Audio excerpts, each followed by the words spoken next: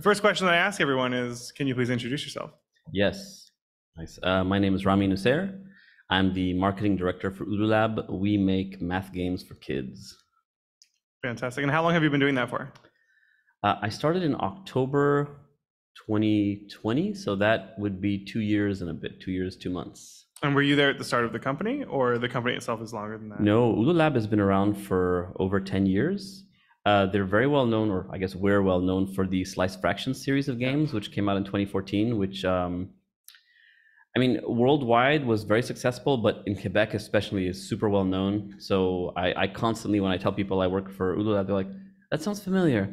I say, yeah, you know, we make a game called Math Makers. They did Sliced Fractions. Like, oh yeah, the fractions game with the mammoth. Yeah, and everyone, any teacher I meet, any educator, they all know about it. And even people who are on the peripheries of that industry know about it. So it's a great place to be in terms of getting recognized. So, well, and let's talk about a little bit about like recognition in the industry, because one of the things we were talking about in earlier panels was that like part of the problem of like someone who wants to make an educational game is visibility. And it sounds like you have a bit established that for yourself, but is that something that is like really challenging to get to? Absolutely. So we have visibility in terms of Sliced Fractions in Quebec and the rest of Canada a little bit, but not that much. And then there are a couple of markets where Sliced Fractions really penetrated well, like Japan. So there's a lot of recognition for, I believe in Japan, it's called Sliced Mammoth. Okay. Yeah, you know, because Japanese, they have like different criteria for what's exciting for them, right? Yeah, I mean, mammoths are exciting. Right. What was the question again? It was visibility. Visibility, right. So there's some visibility that comes with being associated with Sliced Fractions, but in terms of visibility for the new game, it's very different. Sliced Fractions is kind of magical in that it came out at a time when there was nothing quite like it on the market. Okay. But since then, the app market has been saturated with educational games or educational games that claim to be educational but aren't necessarily. And so it makes it much harder to get visibility nowadays. Even being featured on the App Store, 10 years ago meant you're making 1 million sales, but now being featured is a thing that happens all the time for everyone, right? So it doesn't translate into the same level of like clicks and not at all. So what are the things that people can do to try to make their products visible? Like, what are the options available to educational game makers? That's a very good question. It's the marketing question, right? It's like, and it all depends on what your budget is and how much time and your resources. So if you've got a lot of budget and a few resources, ads is a really good way to get people's eyes on your product. If you have not a lot of budget but time, then the dual mix of social media plus traditional media is a good way to go. We did a media push in September, I believe, or August, September, for Math Makers to talk about how the game is free in Quebec. The game is free worldwide for schools and school teachers, but we planned the campaign to be just for Quebec. And off that one campaign, we got, I think, 500 or 600 teachers to sign up. And try. Yeah, it was very surprising. So the game is free, but you're still a company that in some capacity is making money, I'm assuming. So where is that profit coming from? Right, sorry, that's a misspeak on my part. The game is free for schools and school teachers and educators. But parents who buy the game for their kids pay for the game. So if you're a teacher and you're teaching at the local school here and you're teaching 2nd and 3rd grade, you can sign up for a free account and you can give a free account to all of your students in your classroom. But if those students want to play at home, they have to get their own accounts and they pay for those basically. So essentially parents are funding the game for schools. Okay, that's really interesting. And that model's been relatively successful for you all. So far so good, yeah. The interesting thing is it gets a lot of eyes on our product in a way that it would be hard to get otherwise. And so far, I don't want to say it has translated into a lot of sales because I can't track that quite yet. That's almost impossible. Right, but I am working on something where we would give the teachers coupons and they could hand those out to the parents of the kids. And then if the parents sign up with one of those coupons, they get a discount, and that lets us track also. But that's still in the works. I don't have data yet. Well, because so people who are not in this space as much as you and I would say you're in this space more than I, have been to me, oh, you want to make educational games? Well, that must be really profitable. And then most people I talk to in the space are like, they laugh at that question as you just did. And so what is the problem of like, why do people think it's profitable? Why is it not nearly as profitable as people think? Right, that's a really good question. So People think it's profitable because you think like kids play games, and so educational games, kids, would be the thing to get kids' attention and to get them playing and to get them learning, right? Yeah. But the problem is kids don't buy the games, it's parents. And so you have to convince parents who aren't necessarily buyers of video games that this is the game they need to buy for their kid, right? Whereas if we're talking about something like Minecraft or some other game, the kid will see the game and the kid will convince their parent to give them that game, right? Right. So in this situation, the kid is the one that's sort of pushing for the product, and the parents are like, all right, fine, I'll get it for you. But kids don't necessarily push for educational games. Why would a kid push for like a math game when the kid can go for, I don't know, Gran Turismo or something? Right? Yeah. So that's really where the big problem is. And the disconnect is also, say you convince the parent to get the game, the parent needs to try the game and see if they like it. But in order to do so, they need to have their kid there at the same time. So you're asking the parent to, one, be convinced to get the game, two, try it with their kid and see if their kid likes the game, and then finally purchase the game after the fact. So I'm assuming you're thinking about that relationship from a marketing perspective. Like, is the game being designed in a way that it appeals less to the eyes of a child and more to the eyes of a parent? There are some games that are designed like that. With Math Makers and Slice Fractions, we decided to go for something that's purely pleasurable to the child, like happy, fun, intrinsic, like I want to play this, right? What that has translated into, though, as a consequence, is that kids will see the game and think, oh, a puzzle game, rad, and they'll play. Parents see the game and think, this is just a puzzle game. No, I need something that teaches my kids math. I want my kids to learn timetables.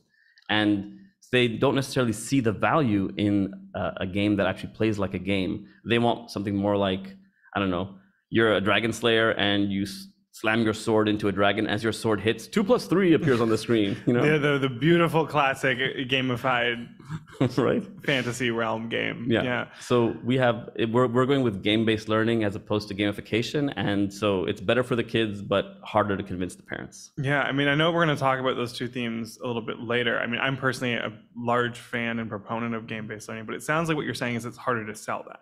Yes. So our struggle over the past year has really been making the math explicit to the parent in our marketing materials while retaining the magic of the game and the gaming for the child. And so we're not modifying the game itself because we like the game. We're modifying our marketing to show the parents, here's where the math is. That's really interesting. Yeah. I really actually like you putting it that way too, because it's something that, I mean, the marketing side of things, there's not a lot of discussion happening in my academic spaces on, so it's really nice to hear it from your perspective there. And so is it just Math Makers and Slice Fractions? Are there other things that you're thinking of producing or other needs and gaps that you want to create games for? I'm working on other games that are unrelated to education. Okay. The stuff that's in the education space, it's really just the stuff at Ulu Lab, and it's Math Makers and Slice Fractions 1 and 2. The thing is, we don't really support Slice Fractions 1 and 2 anymore because they're in Math Makers. Right. So when you get Math Makers, you have, fractions and advanced fractions and addition, et cetera, et cetera. And yeah, that's really all we're focused on. Like that's Ulu Lab's thing for the next few years is Math Makers. No, I love that. And so I don't know if you know, because I know you weren't there at the inception of the company, but was like it always driven by the fact of making a game-based learning math game? Was that like core identity number one for Ulu Lab, or was there other kind of like mission goals in the works? Yeah, I can actually answer that question. So Francois Boucher Jeunesse, who's one of the co-founders, what happened was he worked on Halo 3, I believe, in 2008. Yeah, and he did a lot of time on that game, and he was very proud of the work they did. And he saw the impact that it had, that it reached millions and millions of people. And he was like, this is very cool, but I would like to have an impact on the world that is measurable and not just, just fun. He wanted to have some kind of impact, and he wasn't sure if he wanted it to be environmental or political or educational. He wasn't sure. He just wanted a measurable impact that he could see. And after thinking about it for a while, he decided education is where he wanted to go. So he went and he got a master's in education. And then he came back to the games industry and co-founded Ulu Lab, and that's when they started working on Math Makers. So his goal from the get-go was to make an educational game when the company was founded.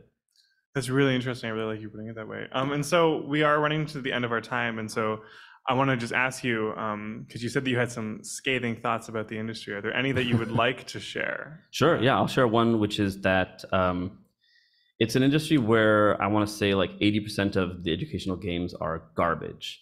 And it's sad to say it because they're pure gamification with no intrinsic value for the player to want to play, right? It's just like either they give you rewards to play or they just appeal to the parents, whereas it's a thinly veiled, math problems or spelling problems wrapped in a sugar-coated game-like thing, which isn't really a game. Yeah, chocolate-covered broccoli. Yeah, exactly. But there are, I want to say, 20% of companies that are just pure magic. And, I can name a couple, like CodeSpark, I think does exceptional work. Papamba does like a beautiful looking game. Mathmakers, of course, I love our game. I mean, you gotta plug it, of course. Please. But so there's like, if you get on the App Store and just look for educational games, most of what you'll find will just suck and it'll be very sad. But if you can dig through to find the gold nuggets, there are some and they are exceptionally well made. So how would one go about sifting through that mud? That's a tough question. I mean, I'm a parent, so as a parent, I basically download game after game after game and I try all the free trials. And I do the free trials, but the first thing I do is sign up and then cancel it and then take a week to try the game. And if I feel like it's got a decent educational value, then I will actually pay and give it to my child. And if I don't, then I'm like, this is going in the trash pile. But I don't delete it. I keep it in a folder that I actually call garbage on my phone. So that I remember that I played this and it was bad. That's really funny. So you're like cross-reference in the future. If you're like, did I play it this way? Yes, because there are so many. Yeah, I mean, it was the inspiration for part of the name of the event, right? Like calling it the Bad Game Arcade comes from that kind of perspective that a lot of the games that I've come across are also quite poorly put together. Well, I mean, that's it for our time right now, but I'll get to chat with you more in the panel with everyone else later today. So thank you so much for being here, and thank you for sharing with me and whoever ends up listening to this. So I appreciate that. Is there anything else you wanted to add before we close? Ululab is open to working with researchers. So if anyone's interested in collaborating with us on, looking at how the game affects kids in sort of a research capacity, we are available. Fantastic. Well, if you're out there and you want to do that stuff, hit you up. Yeah, hit me up. I'm the marketing director. I'll put you in touch with everyone you need to talk to. Fantastic. Awesome. Thank you so much. And for anyone who is in the Zoom call and they're listening, we're going to take a 5-minute break before our next talk. So drink water, stretch your legs, and live large. Thanks so much for being here. Thanks, Scott. Bye.